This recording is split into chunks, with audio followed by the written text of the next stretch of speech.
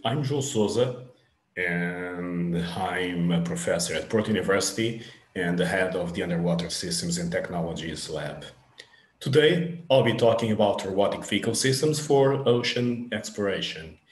And by doing this, I'll be discussing the motivation for developments in reliable AI for marine robotics, REMARO.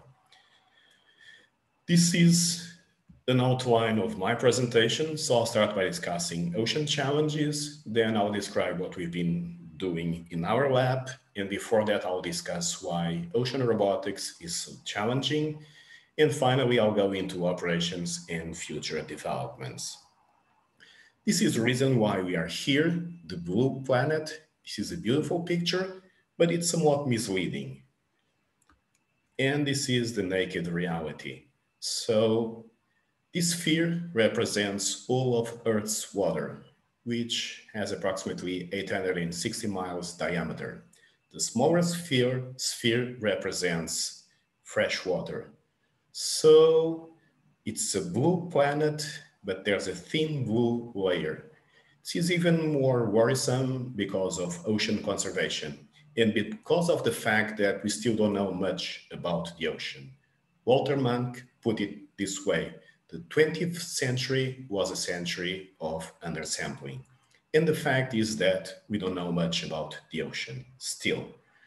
For example, energy balance, we have forcing coming from wind, from the sun, from the moon, and then we have energy dissipation in the ocean.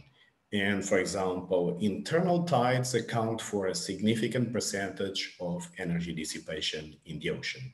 These are related to internal waves that can top something like 150 meters. These happen underwater and you don't get to see those at the surface. Still very interesting. Another interesting curiosity, ocean dynamic topography. So if you look at the Atlantic Ocean and if you take a cut from the South Pole into the North Pole, when you cross the Gulf Current, you see that the surface of the ocean varies by something like 90 centimeters. Another challenge, oxygen minimum zones, which are growing and impact fisheries and other industries. And this picture here displays the skeleton of currents in the ocean. And then if you go into biology, it becomes even more interesting and challenging. Studies over time established key principles. All life harnesses its energy from the environment, and some chemical building blocks are found in all known life. And the environment in which an organism lives shapes its defining characteristics. There are over 2 million known animal species, but there may be up to 18 million additional species in the ocean. For microbes, there are likely hundreds of millions of different species. And if you weigh all microbes, they weigh more than all mankind. So this is why ocean observation is quite challenging. And let me talk about some of the observation challenges. For example, follow a molecule of carbon dioxide from here to here on a scale of hours to months to eventually years. So we need to go about coordinated synoptic observations on large spatial scales. We need to talk about persistent observations and go from the micro to the mesoscale. This cannot be achieved without coordinated observations performed by autonomous underwater, surface, air, and space robots. The oceans are very remote and challenging, largely unknown, no navigation aids and no refueling stations, and these are also communications challenged. Now, a few words about why is ocean robotics so challenging. What you have here is a diagram representing one of our autonomous underwater vehicles.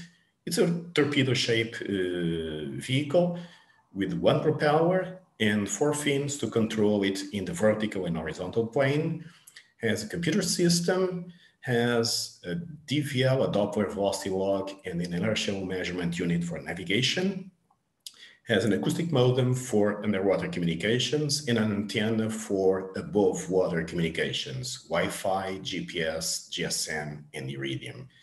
And what are the challenges? Energy storage, energy harvesting, interoperability, being able to talk with other vehicles. Radio communications in GPS are available only at the surface. Underwater communications, you can use acoustics, and rates are up to something like 10 kilobits per second in that order, or optical, much faster, but short range.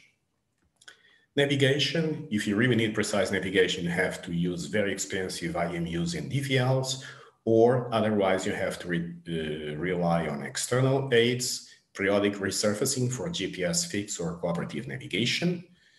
In terms of payloads, these are quite limited, and now people are talking about docking stations, which are pretty much like gas stations for submarines.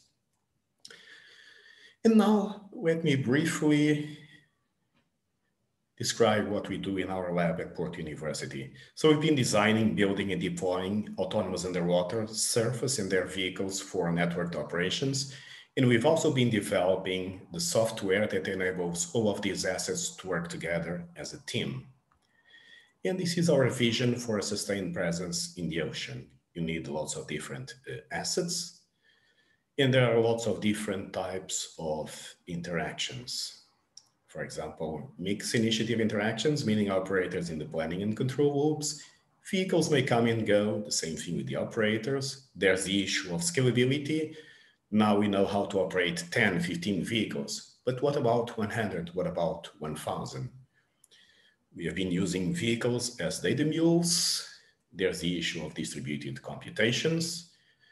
We also have been using vehicles to launch and recover other vehicles.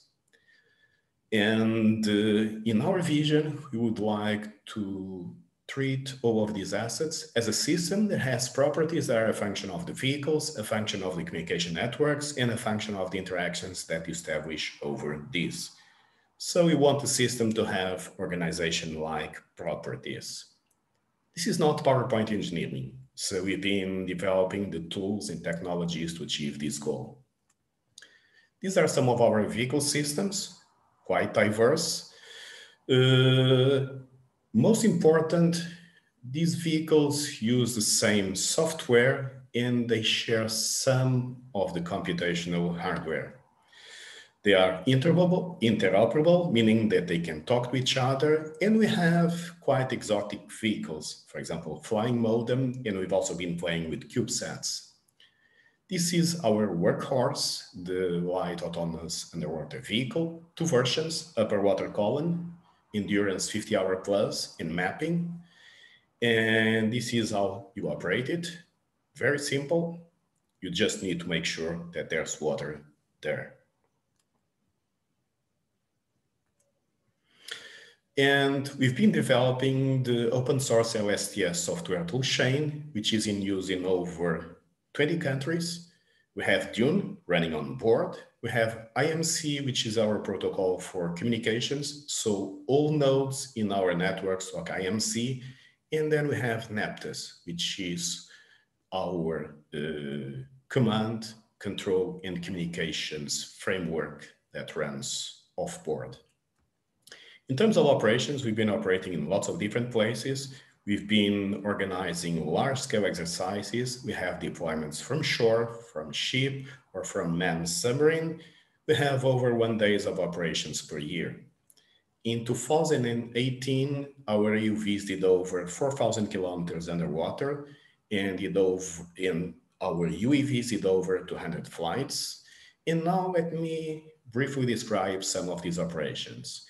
In 2014, we went to southern Portugal, to basically track some fish. So these were marked with satellite tags, that worked like this. So these guys would come to the surface and the tag would broadcast the position of the fish in real time. Then we use that position to track sunfish with multiple surface and underwater and air vehicles. The idea was to measure environmental parameters close to their tracks, basically to try to understand what they were doing and why they were doing it. These are some pictures, and what you see here is basically a depiction of what we were doing there with multiple assets from different teams contributing different tools and technologies. Here we had onboard deliberation on our AUVs. So we were using T-Rex that interacted with the onboard software Dune, and plans were generated on board when new objectives were received or when there was an error executing some objective. And these are some of the scientific conclusions from this deployment. This was the up area here, and in this area there was an inversion of currents. You can see this by looking at this SST data. So initially you had kind of warm waters here, and then later on colder waters. You could see that with our measurements. We also measured concentrations of salt and sunfish feed on salt. And we also studied how salt would basically travel in these locations. And basically, we produced the conclusions that are reported in this paper. In 2015, we went to the Surge to track whales pretty much along the same lines, but with a more complex operational setup. So AUVs, ASVs, and UAVs, and an oceanographic vessel. In terms of planning and execution control, we had a multi-domain framework.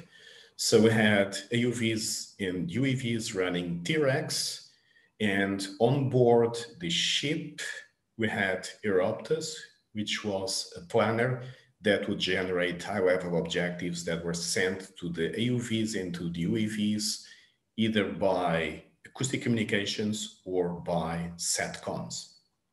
And then we'd also get updates from the field using exactly SATCOMs and ACOMs. And this is a replay of some of these missions.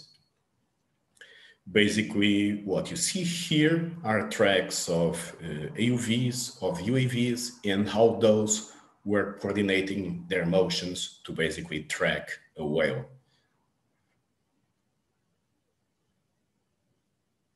Of course, the UAV is traveling much faster than the AUVs.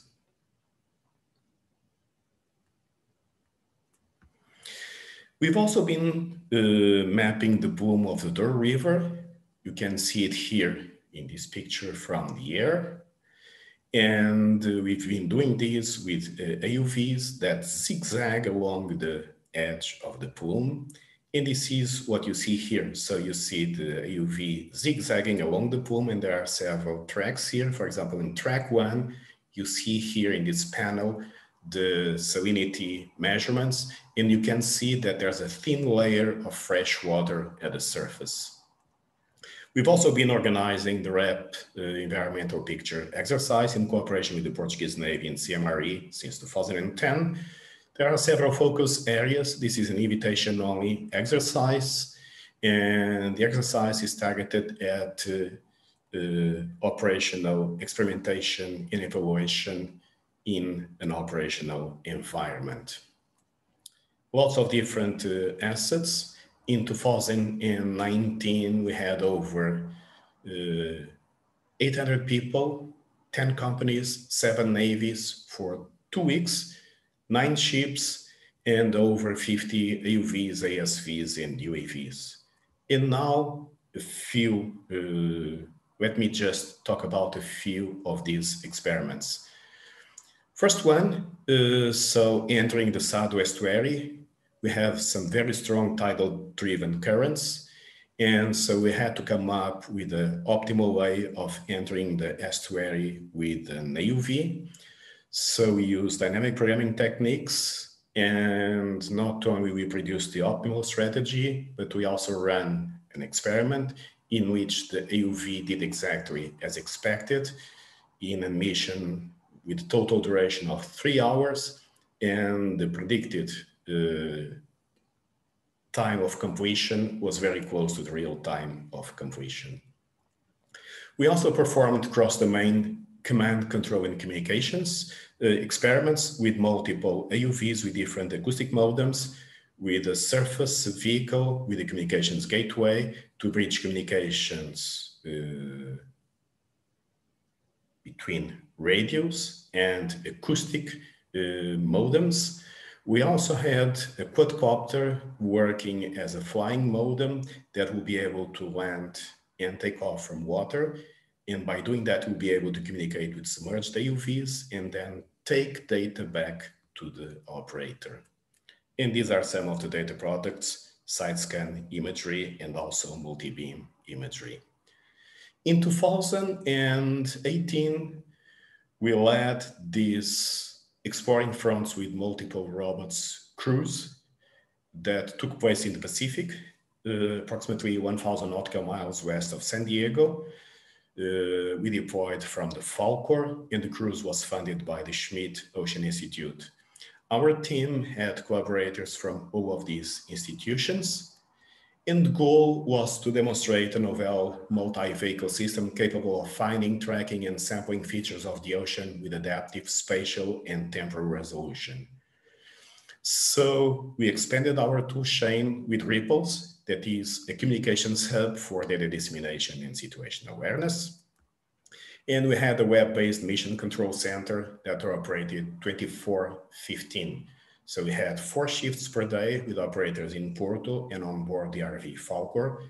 This was the mission control center in Porto with several views, and this was the mission control center on board the RV Falcor. This basically summarizes what we did. In the background, you have an SST map. In red, you have higher temperatures, and in blue, lower temperatures.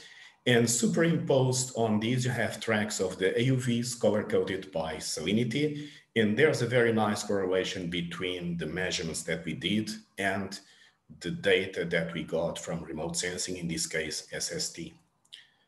This is a 3D view of the front taken by our AUVs. We performed automated front detection and tracking. This was done with the Wave Glider, with the Falcor, and then with AUV. So you can see those guys here zigzagging along the front. We also performed high-resolution coordinated sampling with the AUVs, the Falcor, and UAVs, moving information for a very precise characterization of an area of the ocean. And now let me briefly talk about future developments. This slide was presented 2 weeks ago during a meeting organized by National Academy of Sciences in the US to discuss ideas for the UN Decade of Ocean Sciences. And this is the vision that we presented there. Then again, multiple assets, collecting data that was ingested and assimilated into models. And then by looking at this data, the idea is to be able to retask these vehicles to produce even better estimates and to understand what is going on in the ocean. So basically, we were closing the sense, assimilate, predict, and sampling loops. And I think that this provides a good motivation for the need for reliable AI in marine robotics. Thanks very much.